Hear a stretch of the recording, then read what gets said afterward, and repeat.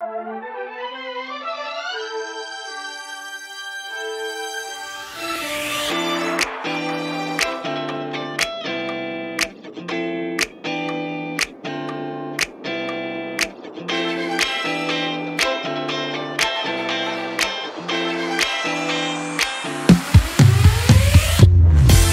working in juvenile probation, community monitor, and there I was a job readiness counselor. I would help kids with employment.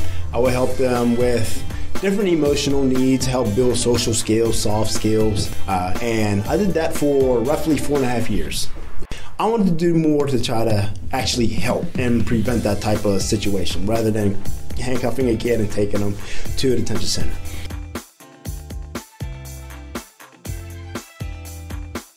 Teaching kids how to use social skills, teaching kids how to cope, use their coping skills, taking breaks, going for walks, pretty much putting out fires anytime a fire has started within the classroom.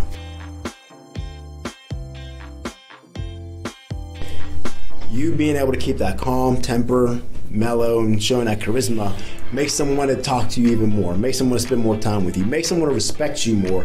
So strong interpersonality skills is very, very important for this type of field work.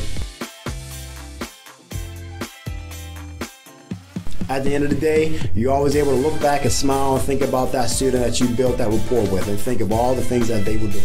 And knowing that you helped them grow and you helped them get to where they are by teaching them positive social skills and supporting them through their needs.